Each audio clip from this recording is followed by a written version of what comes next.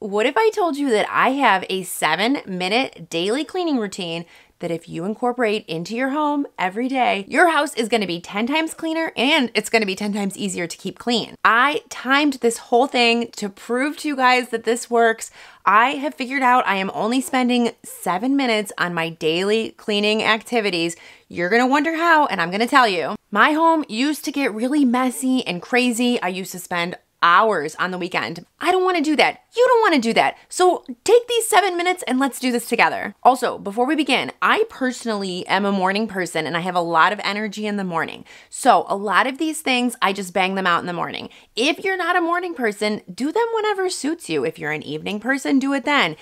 If you like to do things in the afternoon, do it then. You pick, kind of tailor this to your own personality and your own routine. And this routine focuses on the main living areas. I mean, when you have 7 minutes, we're not deep cleaning here, right? So the first minute, you're gonna just do two things. All you're gonna do is you're gonna open up the shades, whether that's in your bedroom. I don't have windows in my bedroom, so I'm opening up the shades in my house. I do that as soon as I wake up. I let that sunlight in. Then you're gonna make your bed. If you can't make your bed and make it fit within this 1 minute thing, I urge you to get rid of some of your textiles, the throw pillows, the blankets. I've just cut it down. I can make my bed so fast. I could probably make it in 30 seconds if I was really pushing myself, but whatever you can do to cut down on that stuff. I also have found out that a lot of textiles in your room contribute to dust. I actually have a video on dust that's coming out soon and how you eliminate it in your house. And one of my tips is about getting rid of some of those textiles because not only are they dust magnets, they're also creating dust. Those fabrics are breaking down and they're going into the air and creating dust.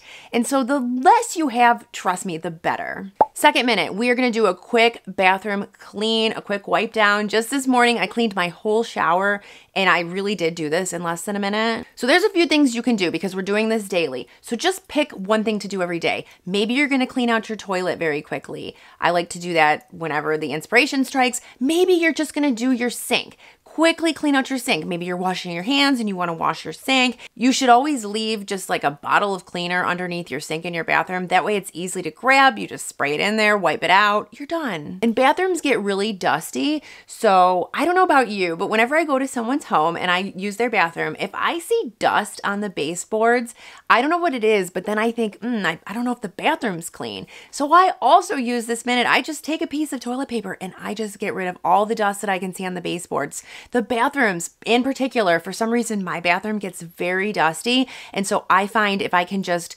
quickly dust from time to time, using that 1 minute to do it, keeps the bathroom a lot cleaner. And speaking of the shower, so I'll just tell you what I do. And I always thought this was super weird. I put it in my first YouTube video. Maybe it was my second YouTube video that I ever made. And I was terrified that I was going to get comments from people saying that it was horrific. Why would you do something like this? But basically, I clean my shower while I'm in it and I will never go back to doing it the other way.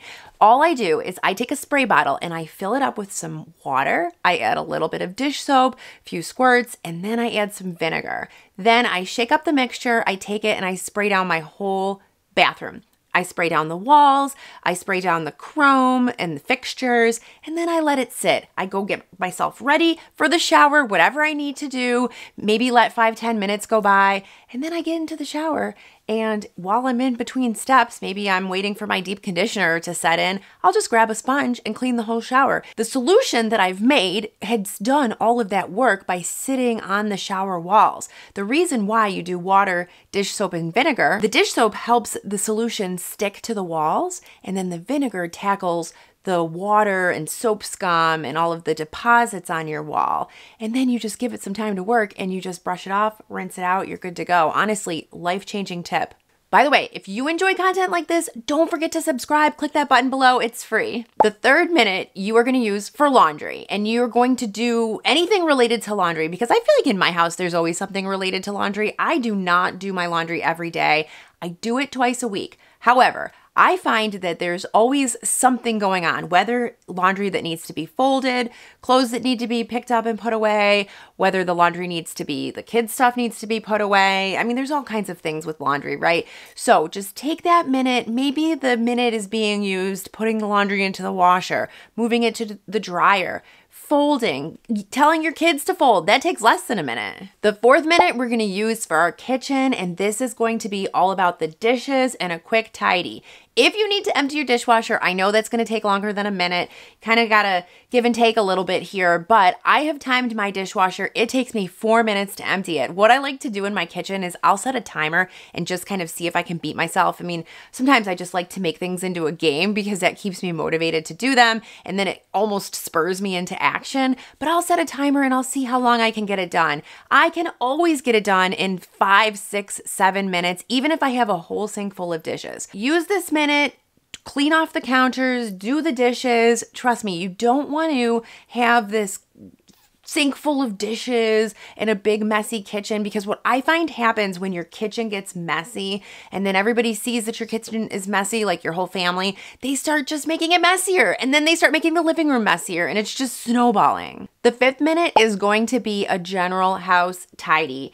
If your home is anything like mine, stuff just ends up everywhere where it doesn't belong. You've got kids' backpacks all over the living room, people's jackets, shoes, what have you. It just generally needs a quick tidy. So I can spend 60 seconds, put everything back where it belongs, and get the house into a neater sense of order. The sixth minute, I like to take this time to prepare for the morning. I have found that if I can spend a couple of minutes preparing myself for the morning, I can save 10, 15, 20 minutes in the morning just because I've prepared myself a little bit. Some of the things that I like to do is I will make my coffee, I will put that on a timer, I will put the kids' backpacks by the front door, I'll put snacks in there so that their backpacks are ready to go.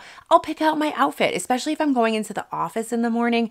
I do not want to be standing in my closet in the morning just staring at it, wondering what I should wear. And look, we're already at minute 7. This is where you're going to do the floors. I saved this one for last because a lot of times when I am tidying the house, getting ready for the morning, making the coffee, cleaning the dishes, I kind of just like throw stuff onto the floor, right? I'm not worried about crumbs in the kitchen. I'm just cleaning off the counters. If crumbs get on the floor, that's fine, because I know minute 7 is going to be when I'm going to pull out my Roomba and let it go around the house and vacuum. And if you don't have a Roomba, or if you do and you still want to do this, just get a little handheld vacuum cleaner and vacuum the high traffic areas in your home. For me, it's certainly the front door, definitely the kitchen, and even the living room. So just kind of on that first floor, I do a quick little vacuum. It takes less than a minute, gets rid of all those crumbs that might be down there. It just really keeps the house looking clean and tidy. And if you think that this vacuuming step isn't important, let me just tell you a quick little thing. We recently got new floors. We used to have this very light colored bamboo. Now we have white oak floors. For some reason, I can see so much dust and dirt on the new floors. Thank God we didn't get black or very dark floors, because then it would be even worse.